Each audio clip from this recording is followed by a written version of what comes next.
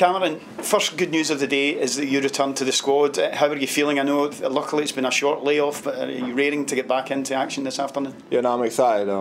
Excited to play today. It was my knee that I was injured, the one I previously done, but yeah, it's just kind of managing that, and yeah, it feels good now. Now, the manager and the fans have been full of praise for the team and their approach to Champions League matches, and we're back into domestic football. How important is it to get a response today and for everyone to refocus now on domestic matters? Yeah, to be fair, I think throughout the Champions League game we've done that fairly well. You know, majority of the results on the weekends after Champions League games have been good, but yeah, like you said, now for us, Champions League is unfortunately over, and for us to focus is completely on the league and trying to get a run of results.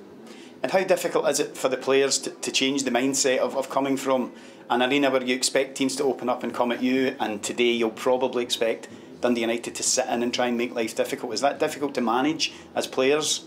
A little bit, but like I was saying, we've got used to that now. You know, I think we know what to expect when in these games, and you know they bring their own challenges, and it's for us to overcome them.